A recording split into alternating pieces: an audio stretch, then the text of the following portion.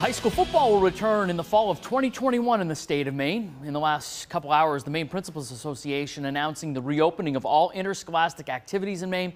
This would also open the door for high school wrestling to return. Maine was one of 4 states in the country that did not offer a traditional form of football in 2021. Instead, they had 7-on-7 touch football. Prior to today, the National Federation of High School Associations told us that all other 49 states had approved football for the upcoming season. It was late in the summer last year when football was canceled. Knowing they'll play before school finishes will help kids make decisions about getting ready to play this year.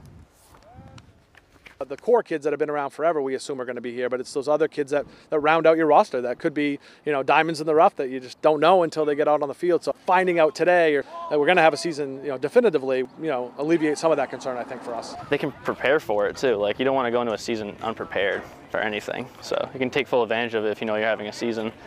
Opening night scheduled for Friday, September 3rd. Well, the Nets are on their way